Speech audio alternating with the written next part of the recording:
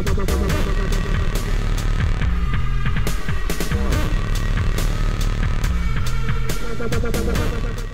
this video, I want to talk a little bit about IIS 7.7.5 and how to harden your SSL and TLS connections.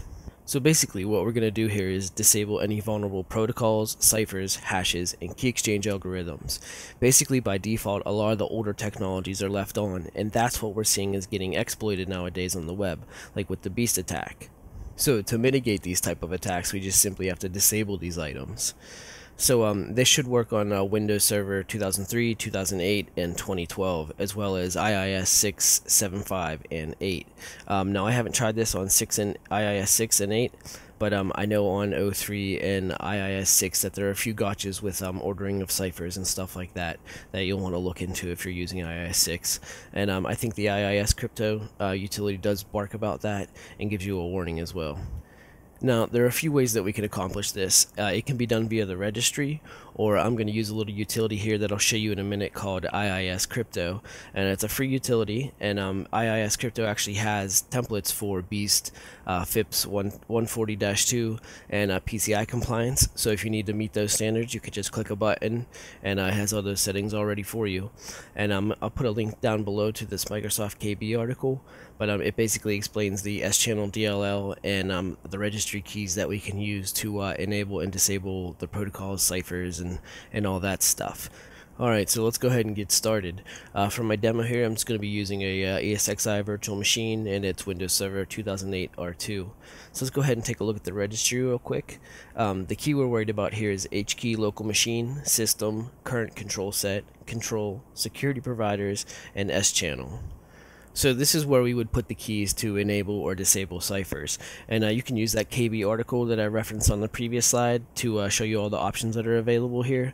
This isn't a bad way to accomplish this. If you were going to script it and you had to apply it to a bunch of machines, your settings or your template, but it's kind of a long way to do it. So we're actually going to use the IISCrypto utility, and it's going to create all the registry keys we want for us. Alright. So next we want to check out nortac.com, which is the developers of the IISCrypto utility, which again is free, and it works on server 03, 08, 08R2, and 2012. And you see there's actually a few different versions here. There's 2 different GUI ones and a command line version, which would be nice if you're going to script it and apply it out to the masses or something like that. And you do need the .NET framework to run these. So we're going to go ahead and use the GUI version here, and I've already went and downloaded that. So let's go ahead and try it out. And you see it's a small standalone executable, and you just double click the run, no need to install, and here you go. So you see it shows all the options for the available protocols, ciphers, hashes, key exchanges, and SSL cipher suites, as well as their order. And then we also have the templates for default, PCI, FIPS, and Beast. And you can use any one of those. So you would just click on it, and you see how it makes the selections that are appropriate for the Beast template. Now, you can go ahead and use your own settings here, but I would recommend doing so with caution.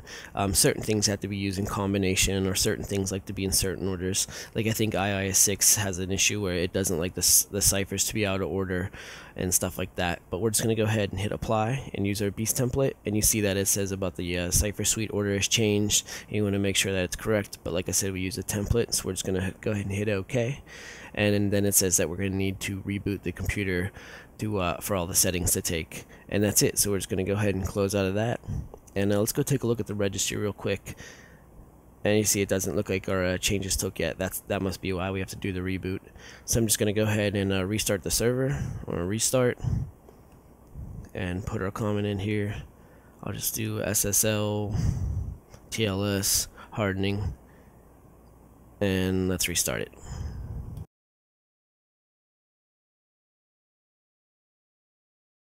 Alright, so now that the server's back up and running, let's go ahead and take a look at the registry. So the key again is HKey local machine, system, current control set, control, security providers, S-channel. And we see right away under the ciphers that there's all kind of items that weren't there before. So the IISCrypto utility went ahead and created all the keys for us, as well as setting the appropriate values. Alright, so now that we've hardened our connections, it's time to go and test them out. And the way that I do that is go to SSLlabs.com, and it's a Qualys website, but they actually have an SSL server test there. And provided that you have a valid SSL certificate, and you use one of the templates, I think I use the PCI one for mine, you should get a relatively decent score. So I'm just going to go ahead and type in my domain name here, and you see that it gives me an A rating. And like I said, I think my setup for this is the PCI compliance template along with a positive SSL certificate, and that's all it took. And you see it gives you all kind of information about the server here and what it supports. It'll also flag anything that you need to check out or look into and maybe adjust. And that's really all there is to this. Hope that helps you guys out, and thanks for watching.